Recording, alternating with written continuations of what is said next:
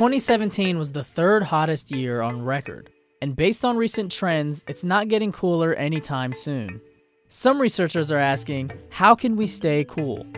Especially in our cities. They're typically hotter than rural areas, but why?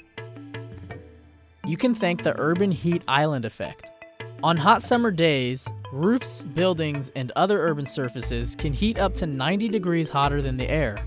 This creates islands of heat. One of the biggest contributors to those islands?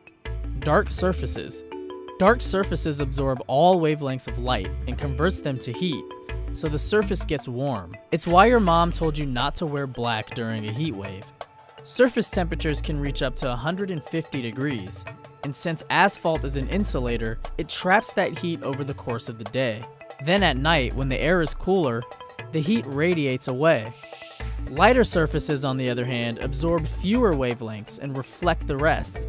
That way, all that energy isn't absorbed, and surface temperatures won't rise as much. So, would coating our streets white help cool down our cities? Enter Jeff Lazar. He's the vice president of sales for GuardTop, a pavement company looking to cool off LA. Their solution? Coat the streets white. We're seeing temperature difference right now of about anywhere about 9 to 10 degrees. But again, the temperatures are pretty cool outside right now.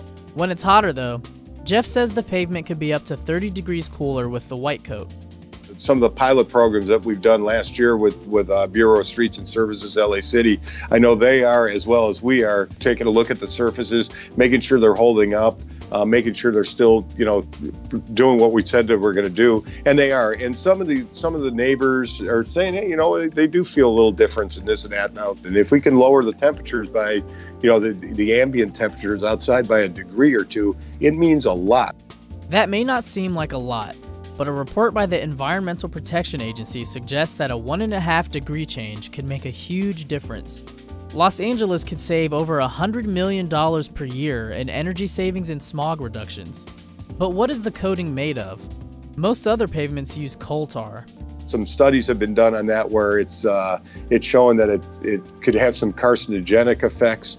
But GuardTop says that its coating is made from recycled materials that don't have carcinogenic additives. Of course, LA isn't the only warm city in the world. Other US cities are also considering coating their streets, like Las Vegas.